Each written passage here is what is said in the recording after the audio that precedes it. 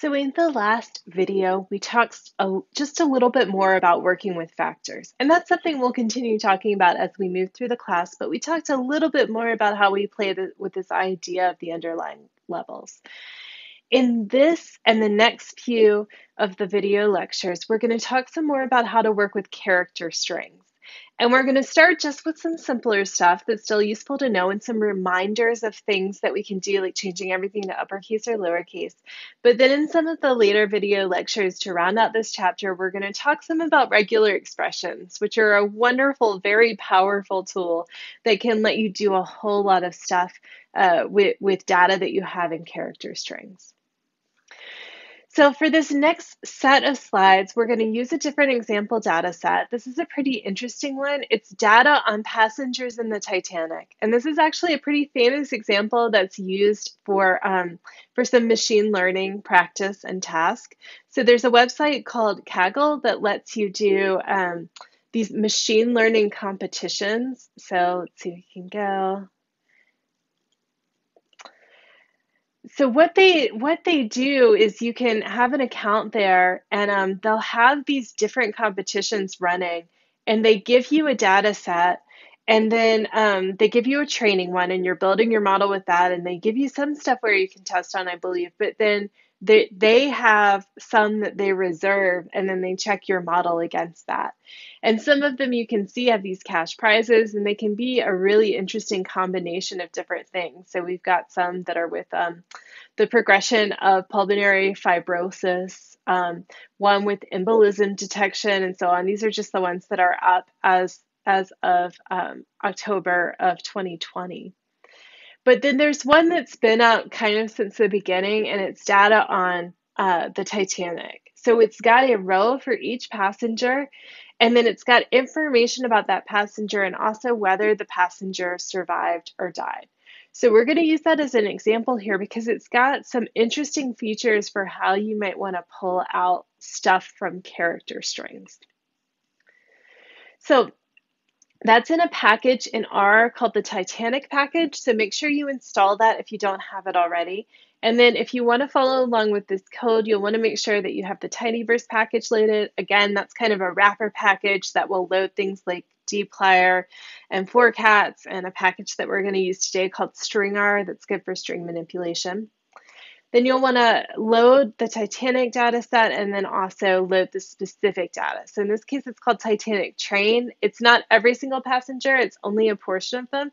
And this is the data set that you're given to kind of like train and build your model. And then there's a holdout testing data set you can use to test. So if we take a look at that, let's do head, Titanic Train. Each of these rows is a passenger. So you can see, for example, this first one is Mr. Owen Harris Bront. And then it's got some information like a unique ID for each passenger, whether they died or survived, and this is coded as a 0 or 1, where I believe 1 is that they survived, but we could check actually the help file to check on that. All right. Well, I'm not sure that's completely helpful. That's saying that it is the survival indicator.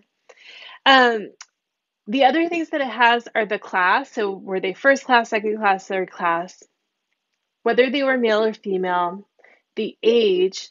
I believe these next pieces are some information talking about whether they travel with their family. Some information about their ticket and the fare that was paid, their cabin, and where they embarked. So I think there were 2 or 3 different places where people could have gotten on the boat. So that's giving that information. So the idea with this specific competition was to see if you could take all of these different variables and try to predict the likelihood that they survived or did not survive when the ship sank. So in this case, there is one column that might be particularly interesting that's a character string. That's the name. We've got some information embedded there where we've got the name itself, but we've also got things like their title. So we've got Mr., Mrs., Miss. So at this time period, that would imply somebody who was female and not yet married. I believe they've got master for boys that were younger than a certain age, and so on. So that's something where we might want to pull out elements from these character strings.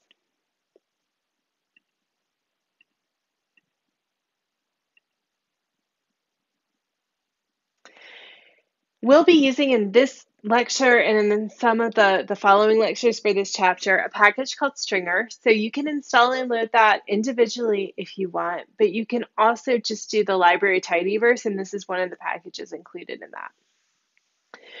So I was just mentioning that we have this one name column that we want to work with a lot, and so not too much in the rest of this video, but especially in later videos, we'll look a lot more closely at that. So let's start by talking about some simpler things that we can do with the stringer package to work with these character strings. The first is trimming and padding them. So every now and then we'll read in data where it will have these extra white spaces. So we call those leading if they come before, and we call them trailing if they come after.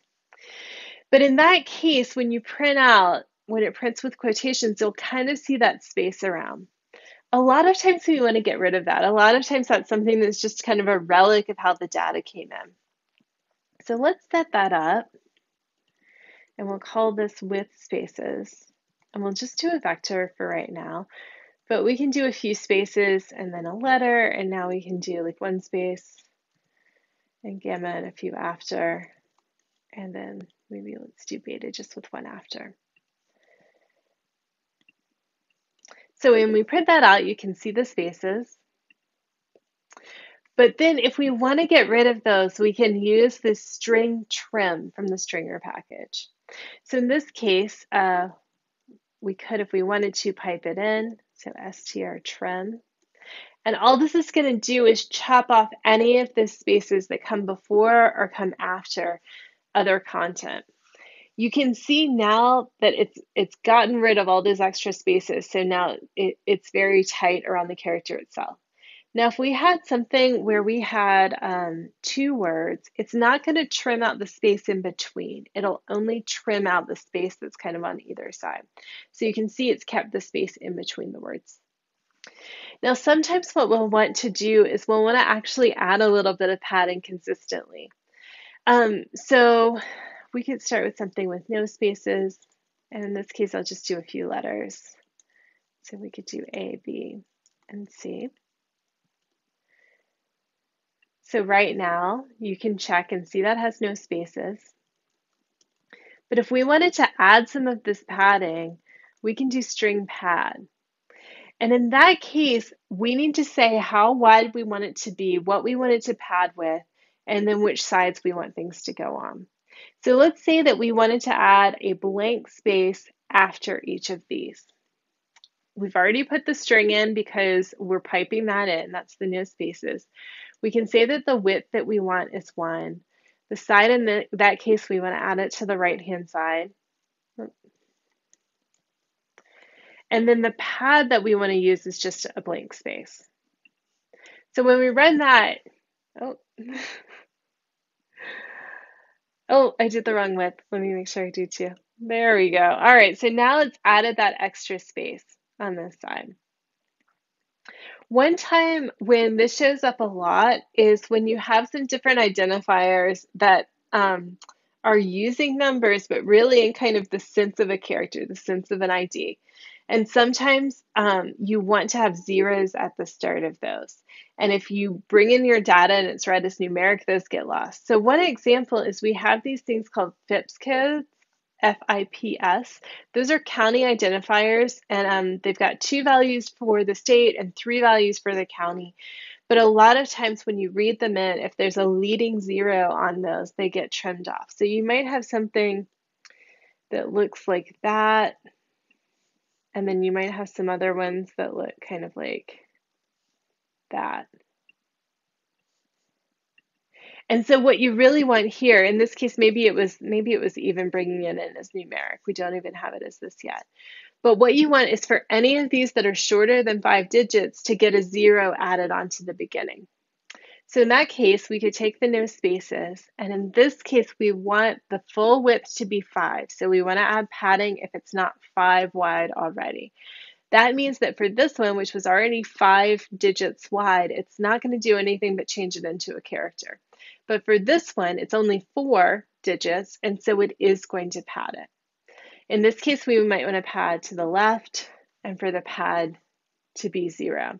So when we run through, you can see that it added a 0 at the beginning for the thing that was a little bit shorter. It padded that with a 0.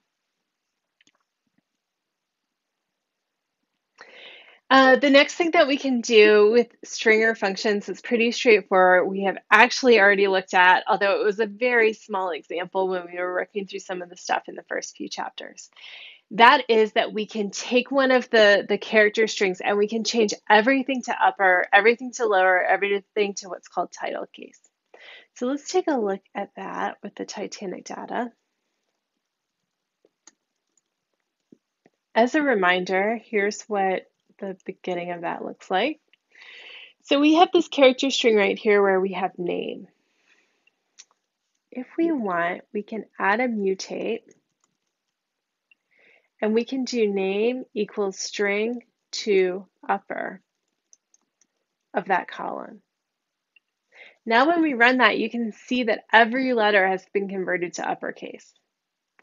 On the other hand, if we wanted everything in lowercase, we can do string to lower, and now everything you can see is in lowercase.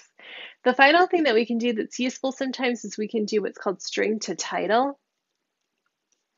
This isn't going to look very different from the original because what it actually does is it does the first letter of each is a capital letter, and then everything else it puts in lowercase. So the first letter here for Brand is capital, and the first letter here is capital, and so on, but then all the other letters are lowercase.